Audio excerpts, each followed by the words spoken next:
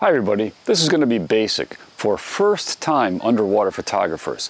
I'm going to demonstrate how to set up your camera and housing.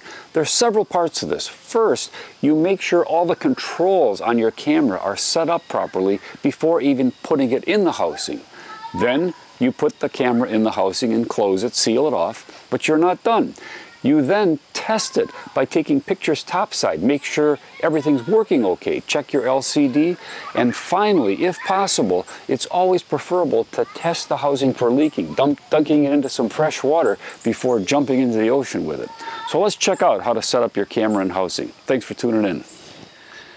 Before I even put my camera in the housing, there's a few things I like to check on the camera. First of all, I checked that my memory card is empty, and obviously we put the memory card in the camera. This is the Canon G7X. I just charged my battery, and we also, of course, have to make sure the battery's in the camera. All right? Battery's in, memory card's in.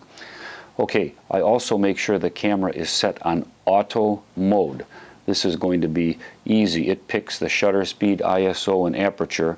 This is the most basic way to do it, and we don't have to worry about getting an adequate exposure. Obviously, the flash should be off.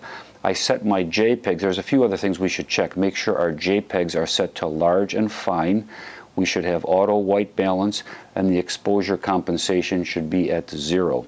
I also like to check my LCD and set it so that when I look at a picture, it shows the picture, the histogram, and information, aperture, shutter speed, and ISO setting. Even if you don't use this now, it's nice to be able to access it in the future.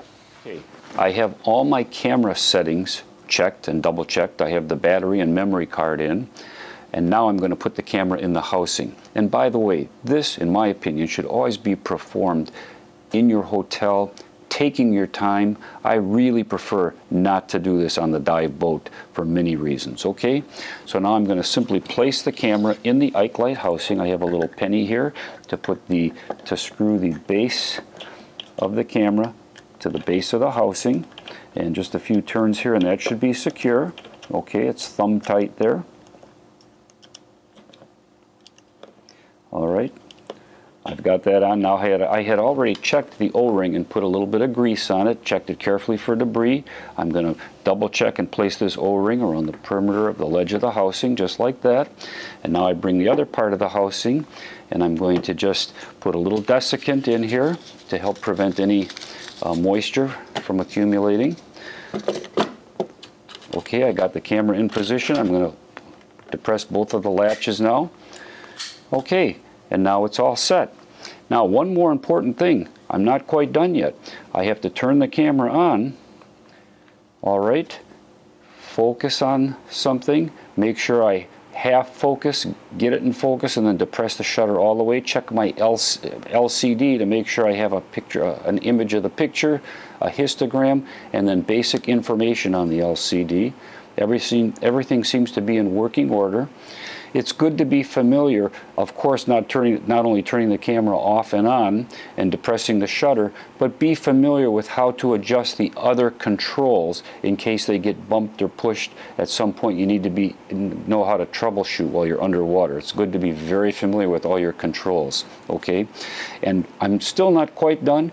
Before we jump into the ocean with this, it's very important to immerse it, hopefully in fresh water, in a bucket, in the sink, in the bathtub, before we just jump into the ocean with the camera, just to check for leaks. So thank you for your attention. Well, thanks a lot for tuning in. I sure hope you found this helpful. Let me repeat myself one more time. Try to always take your time when setting up your camera. I have flooded 3 cameras in my underwater photography career. In every case, it was related to me rushing. Well, thanks for your attention.